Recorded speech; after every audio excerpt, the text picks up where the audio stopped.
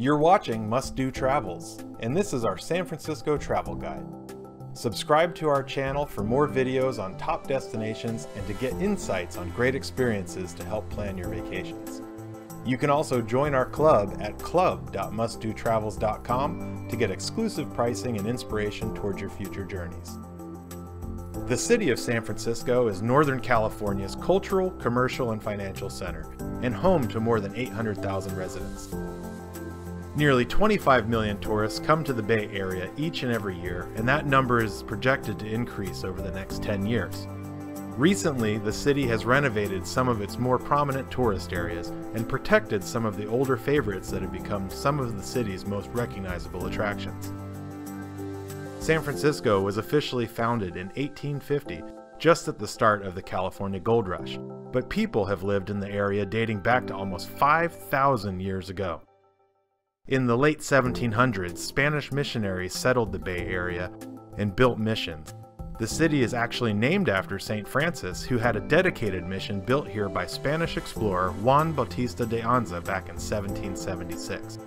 And this list covers our top 10 picks of some of the best things to see and do in San Francisco, but they're ranked in no particular order of importance. So to kick off the list at number 1 is San Francisco's Fisherman's Wharf in Pier 39. This location on the waterfront is by far one of the most popular tourist attractions in the entire city. The pier contains fantastic seafood restaurants, gift shops, museums, and a great view of Alcatraz Island and the always entertaining sea lion. You can stop in for a loaf of fresh-baked sourdough bread, which is a San Francisco staple. Sorry, Rice-A-Roni. And to make it even better, you can get a steaming hot bowl of scratch-made clam chowder served inside of a sourdough bread bowl, so talk about yum. Located just around the corner is the Ghirardelli Square and Chocolate Factory. And since you're already near the Wharf district, you should stop into Ghirardelli Square for some sweet desserts. This famous Italian-born chocolate company took up residence right on this very spot back in 1893, when Domenico Ghirardelli purchased the entire city block to build his headquarters. Over the years, the brand has flourished, and tourists come to dine on delectable milkshakes and ice cream sundaes, as well as purchase some of the finest chocolates to take home, and that's if you can resist eating them all before you make it back there. At number 3 is Alcatraz Island, which is perhaps one of the most notorious prisons in all of history. It's situated smack dab in the middle of San Francisco Bay, and it would be quite hard to miss. But getting there is a little journey all of its own. The prison, which sat in plain view for hundreds of thousands of residents to see on a daily basis, had earned a reputation for being nigh escapable for its maximum security inmate. Over the years, many tales have been told of daring escape attempts that were made by some of the island's prisoners, but none of them have been known to escape successfully or live to tell about it. The most infamous prisoner to take up residence behind bars was Al Capone, who was held in cell 181. At number 4, Union Square is San Francisco's premier shopping, dining, and hotel district. The square gets its name due to being the location used for holding rallies to support the Union troops during the American Civil War. And most of San Francisco's finest attractions are easily within reach from Union Square, thanks to the Bay Area's elaborate public transportation system. You can get almost anywhere in the city by hopping on either a cable car, the BART, the Muni Metro, or any one of the other available options. At number 5 is the Palace of Fine Arts.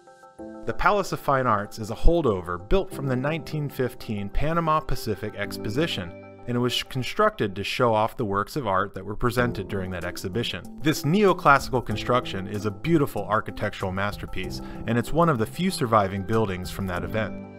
The grounds feature a peaceful lagoon and a 966-seat theater that was built in later years. At number 6 comes the Golden Gate Park.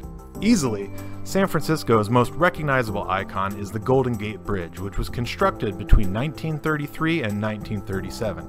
The bridge stretches over 1 mile long and connects the city of San Francisco to its northern Marin County, and greatly shortened the distance required previously for people to reach those areas. The bridge is surrounded by the Golden Gate Park, which features over 1,000 acres, making it larger than New York Central Park by about 20%.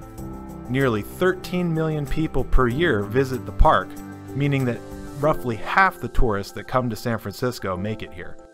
One of the most famous attractions of the park, aside from the bridge itself, is the Japanese tea garden that was built on this site way back in 1894.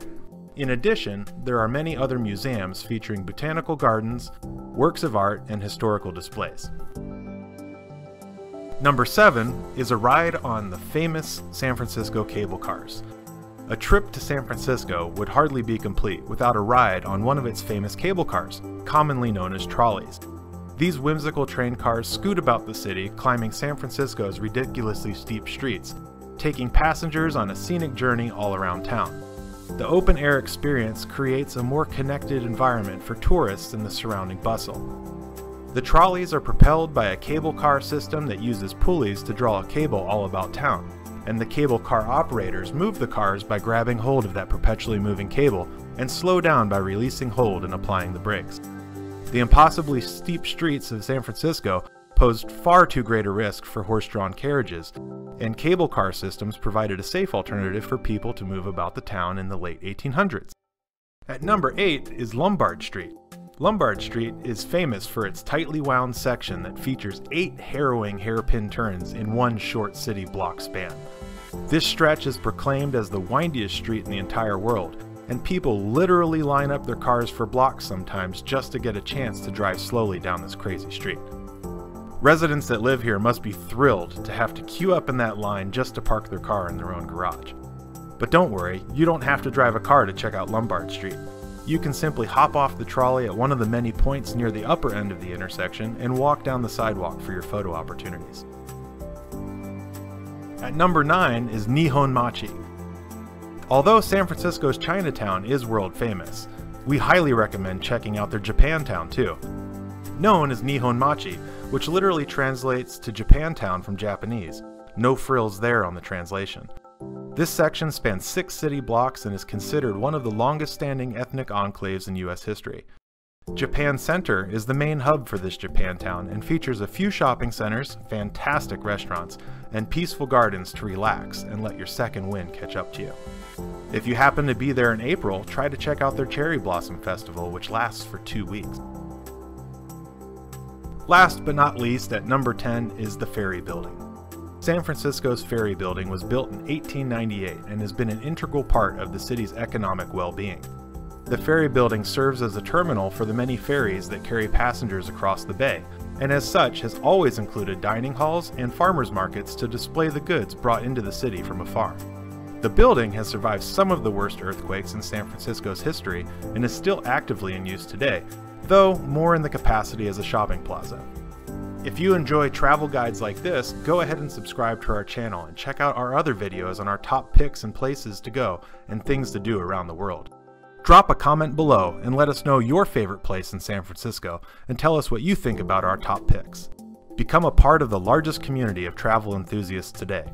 You can sign up for our exclusive travel deals at club.mustdotravels.com to get updates and alerts on our special rates on hotels, cruises, luxury resorts, and guided vacations all year long. Every day and every place is a deal when you're part of the club. And best of all, signing up is free and easy. Until next time, this has been a journey from Must Do Travels.